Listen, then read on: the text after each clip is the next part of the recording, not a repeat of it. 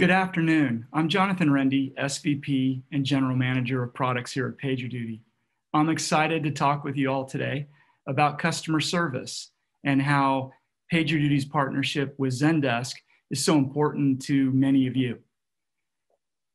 Companies today, and to give a little bit of context to this again, I think it's important to give a little background color.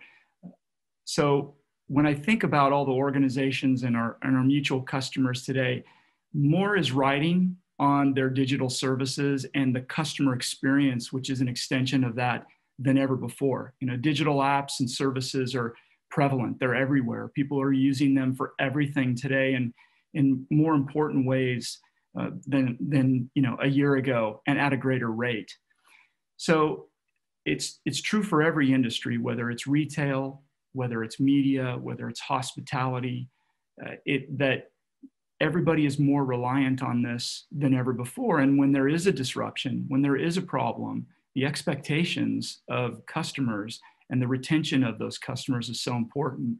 There are a few interesting stats over the past year, and some of these include that a customer is 4 times more likely to buy from a competitor if there's a problem with the service related to that product versus the price or the product itself. Or it takes a dozen positive customer experiences to make up for one negative experience. Or over half the time, problems are identified from customers, even today, more than organizations and companies knowing about that first. Those are some scary statistics. It's not all doom and gloom though. Another study said that almost 3/4 of the time customers will share their good experiences with others as well. So again, really excited today in our fireside chat to welcome one of our longtime partners. We've built a deep partnership and even a better integration between our two platforms. I'd like to welcome Erica Wass, Zendesk's Senior Director of Product, to share some of her thoughts on customer service and how that's been changing and evolving over the past 12 to 18 months. Erica, welcome. It's great to have you here today. Thanks, Jonathan. Thanks for having me. Happy to be here virtually, maybe one day in person. I hope things are going well. A bit about me. I've been on the product team at Zendesk for nearly 6 years now, and I'm responsible for a bunch of our platform products. And I'm really looking forward to chatting about customer service and PagerDuty today. Well, thanks for joining us. I appreciate you taking the time.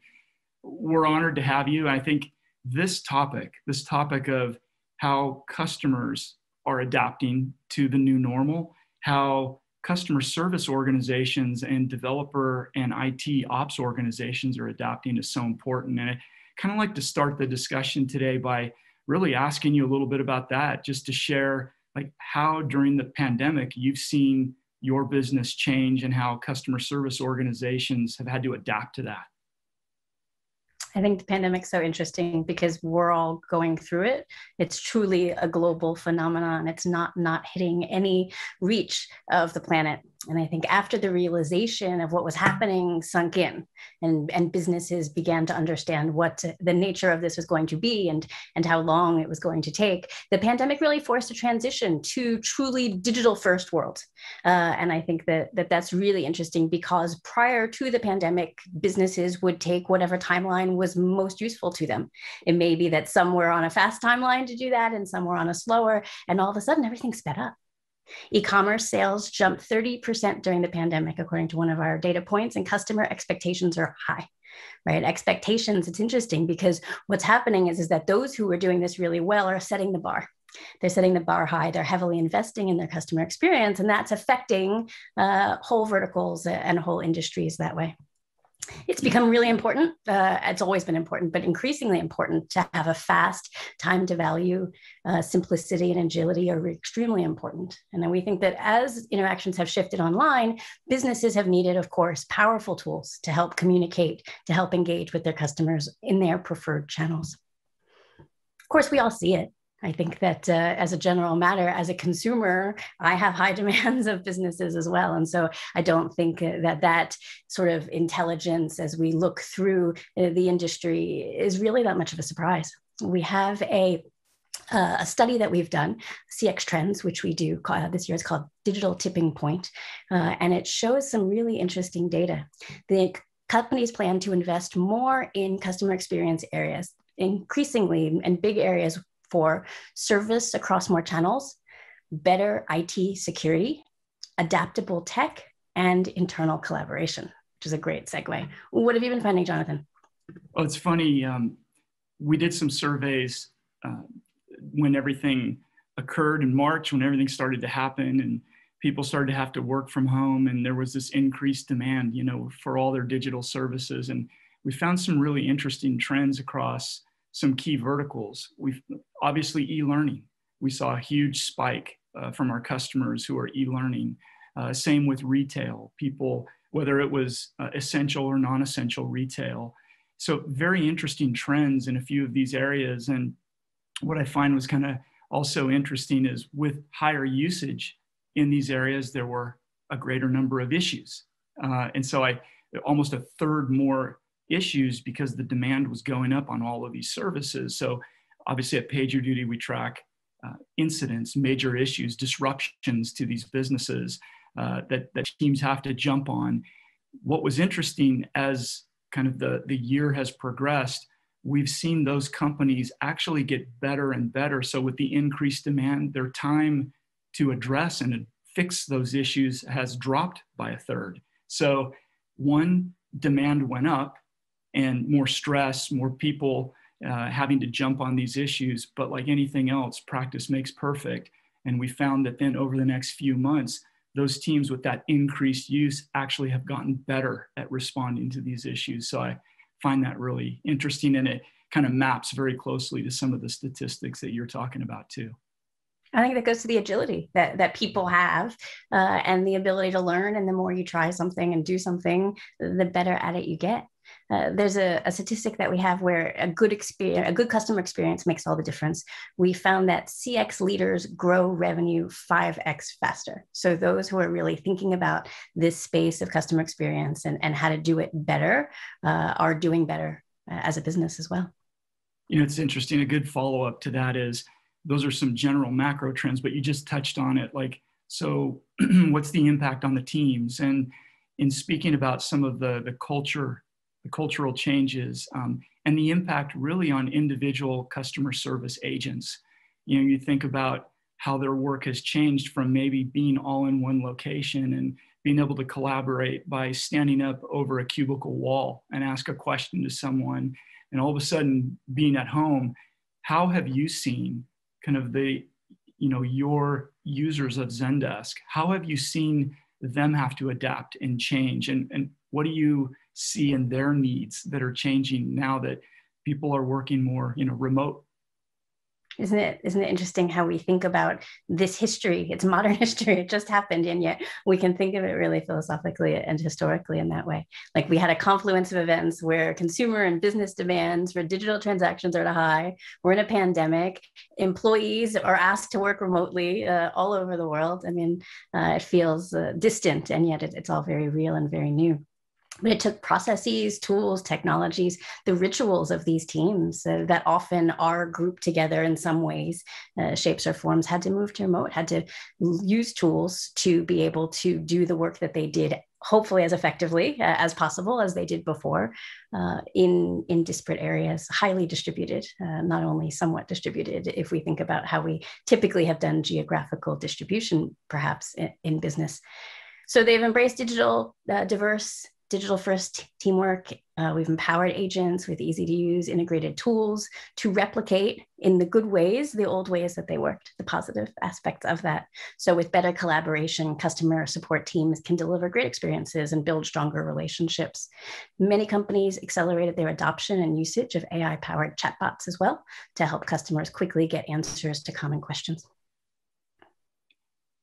So it's interesting, there's been this shift, right? And everybody talks about kind of the new normal, but I do feel, and I'm an optimistic, I'm a glass half full kind of individual. I feel like things are, at least in my neck of the woods, starting to get back to more normal of what I remember. And hopefully, in Australia where you are as well. And knock on wood, it continues to be that way. But how do you think things will change going forward? So, there was this event, things radically changed. Now, as we come out of this, how do you see things heading at this point? I mentioned before, the expectations are high, and I don't think people will lower their expectations. And so it's pretty clear that business can't go back to the way it was. You can't put it back in the box. You're not going to go backwards, but we can continue to be more strategic and think about how to solve for that. We've found that continuing our customers' capabilities to be where their customers are has been key. So the biggest evolution is that customers demand better ways of communicating with companies, particularly with messaging, which has become more essential this year. We found that messaging has grown faster than any other customer service channel. And we think will remain a dominant channel for self-service as well as complex conversations into the future. Yeah, it's interesting. My parents who are computer literate, I wouldn't say savvy, but literate, they've had to learn whether it's ordering their groceries, whatever. They've created a whole new mode in which they operate. And just talking to them the other day, I don't think they'll ever go back to fully just shopping in the store. They're going to continue. And that's a whole different demographic, probably having to call into service desks and help desks and use digital services that have never before. So yeah, new demographics and new expectations, as you say. Another question is, we view the PagerDuty audience as, our developers and our IT ops community as always being on the front lines, full service ownership. You build it, you ship it, you own it kind of mentality. And really, customer service, pioneered that. They've always been on the front lines. They're always, the front door to the business. How should these teams, for our customers, how should they think about working with customer service, during a major disruption? Like the developers working with customer service, how should customer service think about working with development? It's a partnership, a collaborative effort. If I can give a metaphor, it's like a relay race. And the first person's running, they collect the information. They need to pass the baton to a team who needs to act on it. The team needs to pass it back. And if at any point that transferring of the baton isn't happening or slowing it down, then the end result for the customer is not really there. And so I think that everyone working together to resolve issues, to bring the right information to the forefront, to enable the customer to return to their day and not have to even think about this, because this isn't part of their day, right? This is our operations, the better. So the more clean and streamlined the comms are, the more trust that the business has for their customer. And so looking at our software, the Zendesk support suite empowers the communication. When integrated with, for example, PagerDuty for customer service, support agents can collaborate with the ops teams to investigate issues, and then they can collaborate together to better serve the customer. So in the end, you're responding faster, you're communicating more clearly, you're wasting less time, you're being more efficient, and bringing more customer happiness to the world. It makes me think about kind of the maturity that a lot of these organizations, that it hasn't been really that long that they've had to collaborate, especially with a full digital business. And so some organizations are on the far end of maturity, some are not. And it's interesting, we see an evolution happen.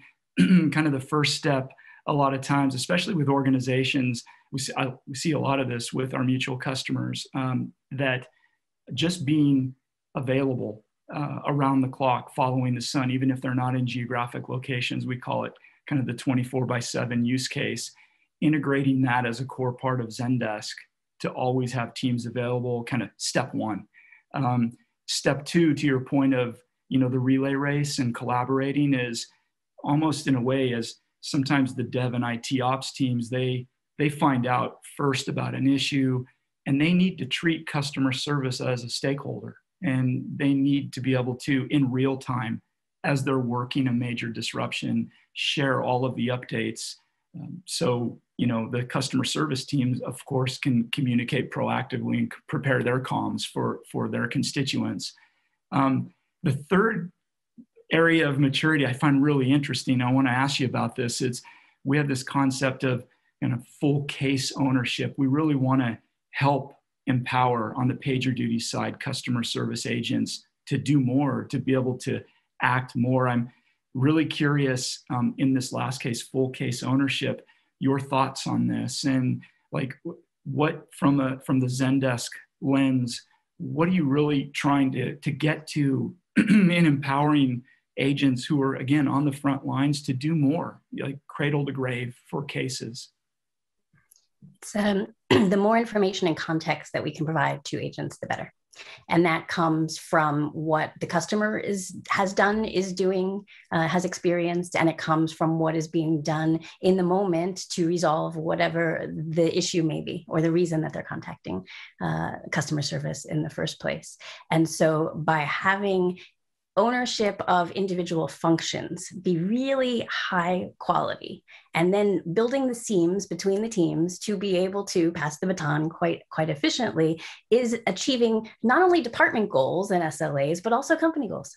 Because the company's goals are, again, to resolve the customer's inquiry and make them happy. We've seen that the statistics that say that a poor experience with a company lasts a long time, and as good as we can make it, the better.